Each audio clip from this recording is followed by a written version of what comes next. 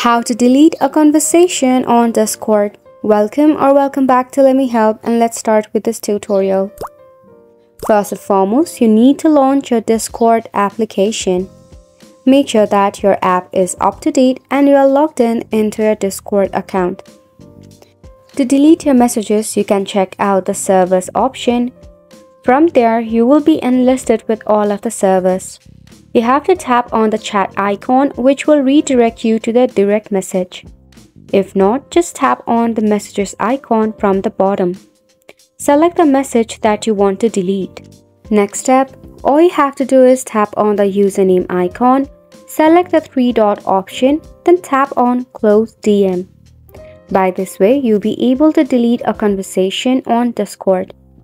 It is a quick and easy process. However, if you face any of the issue, follow this next step.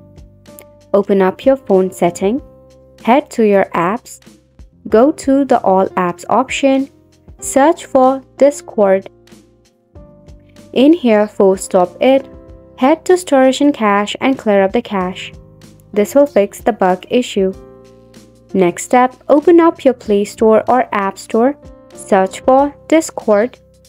Now in here, if there is an update, just leave it for an update. If not, you need to uninstall your application and reinstall it later.